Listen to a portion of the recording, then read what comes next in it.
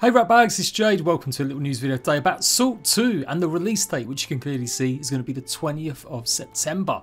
This is a game that I've covered ever since its inception, and I got a chance to talk to the developers a good while ago. It was a Kickstarter project. They raised a little bit of money to help fund it. It's a small little crew, only 2 people working on this procedurally generated, single player for now, exploration survival game. But I've always loved the look of this. I think the water looks amazing, the lighting looks great, and it's got its own unique style.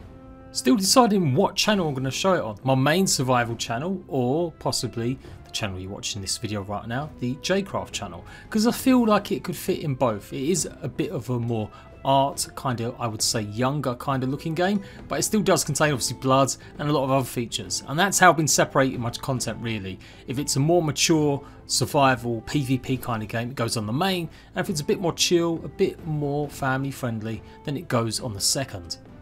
I'll have to wait and see and actually give it a shot. Who knows, maybe there's loads of blood and gore in it and they're just not showing it off with the trailer.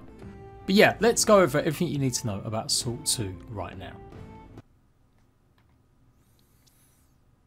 So there's a beta underway right now for the Kickstarter backers, but they have got chances for people to join our Discord, and you may also get a chance to play and give some feedback ahead of their launch.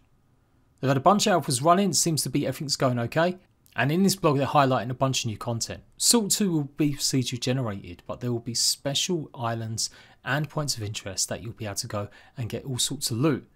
They're going to have a rarity system to their weapons and armour, so you can hopefully get some really epic pieces. And effectively they've been working a lot on the bugs from the alpha test. They're showing off the Pirate King Islands today, and these are going to be pretty much part of the end game content. It'll have some of the hardest enemies as well as some extra dungeons as well, but you'll only be able to access them at the higher tiers. Salt 2 is going to be a proper exploration, survival and crafting game. There's an infinite world or ocean, and you'll be able to customise and upgrade your ship, which is the main feature. There's lots of RPG aspects with it as well. You'll be fighting pirates and other creatures, and you'll be able to customise your own character as well. You'll have to hunt food for survival, so it's full-blown kind of mechanics in it. And before anyone says it, yes, it does look very similar to Sea of Thieves. Did you know though that the original Salt game, I do believe, came out just before the original Sea of Thieves, or just about the same time? But they really are trying to make this game a bit different. It is going to be a single player experience. However, they may talk or think about multiplayer as they go deeper into early access. It all just depends on the game's performance basically. Now it may be a shame to some, but like I said, there are very world famous pirate games out there like Sea of Thieves. This game is meant to be about you adventuring and exploring.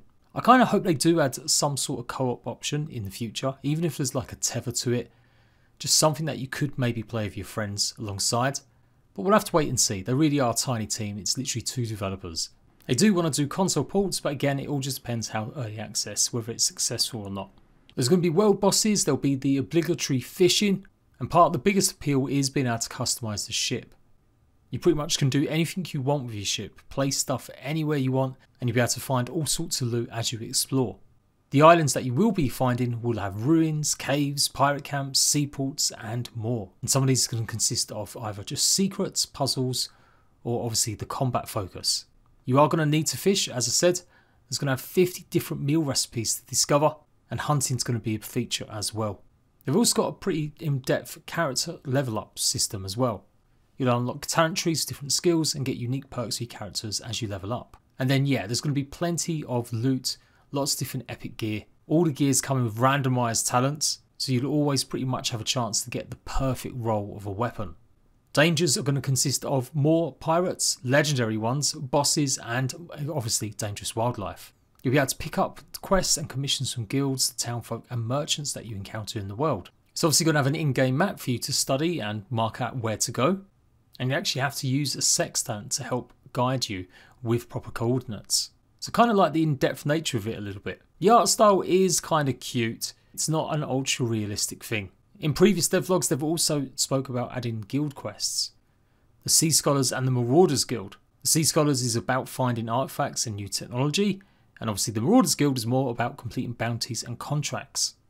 They go in depth as well, talk about that hunger system where it's going to be 5 stages. If you're completely full, you'll get a bonus to your stats. As you grow more hungry and your food meat goes down, your stats will also decline. If you get to the point that you're going to starve, your stats will severely decrease, causing you to die very easily if you take damage. Almost every island is going to have wildlife roaming around, and cooking stations to find, or you can always fish and get food also from Chef Merchant. There's going to be over 50 different levels for players to unlock new stuff, including new world tiers with new difficult enemies and loot, and you pretty much level up by completing quests and killing enemies or hunting wildlife. They also showed off some of their autumn coloured themed islands, Battle Master Islands, and it looks like they've done a lot of work with the lighting and the ambience.